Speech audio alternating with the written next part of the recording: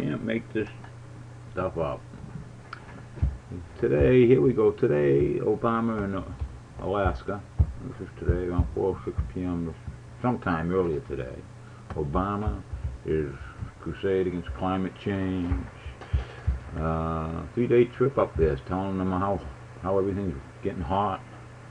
You know, human activity disrupting climate in many ways faster than we previously thought. Human activity disrupting the climate faster than we previously thought. Alright. Yeah, and it's causing all this erosion, and oh my God, man. So anyway, that's today, you know, and this is what he's been, you know, espousing for how long now, you know, climate change.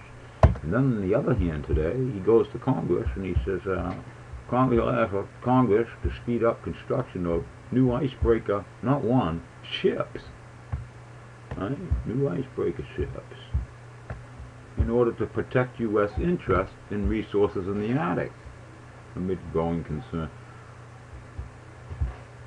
I thought the Arctic was melting. So now he wants to build ships, icebreaker ships. Yeah, it's melting, and we're going to build icebreaker ships. We need more of these icebreakers. Well, how much an icebreaker cost? Let's see. A new polar icebreaker might cost roughly $900 to $1.1 billion.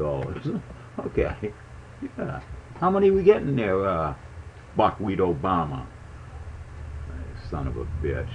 Anyway, you know, I just had to give my 2 cents on all this crap. It's just unbelievable. Unbelievable, the shit they're trying to sell us, you know?